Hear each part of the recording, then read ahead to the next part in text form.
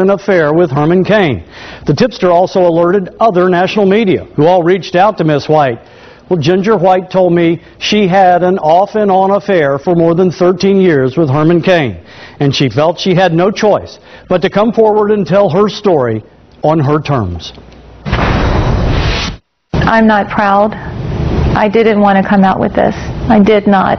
Ginger White was worried a political tsunami was headed her way, so she decided to head it off by confessing she was involved in a nearly 14-year-long affair with presidential hopeful Herman Cain. It was pretty simple.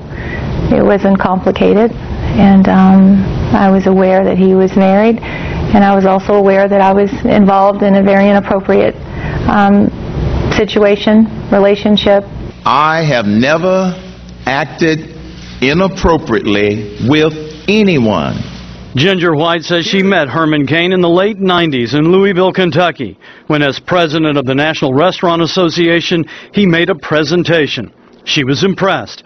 She says they shared drinks afterwards, and he invited her back to his hotel room, telling her, I would like to definitely see you again.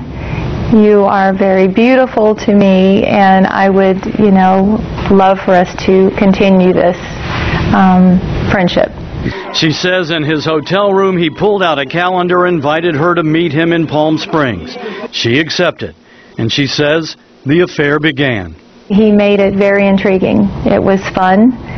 It was something that took me away from my sort of humdrum life at the time, and it was exciting. She says he gave her a published book, Leadership is Common Sense, and he wrote, Miss G, you have already made a big difference. Stay focused as you pursue your next destination. She says during the next 13 years he would fly her to cities where he was speaking and lavish her with gifts. They often stayed at the Ritz-Carlton in Buckhead and dined at the Four Seasons restaurant. She says he never harassed her, never treated her poorly, and was the same man you see on the campaign trail. Very much the same. Very much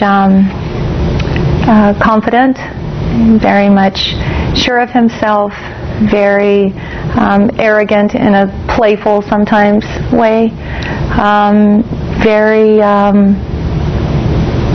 Herman Cain loves Herman Cain.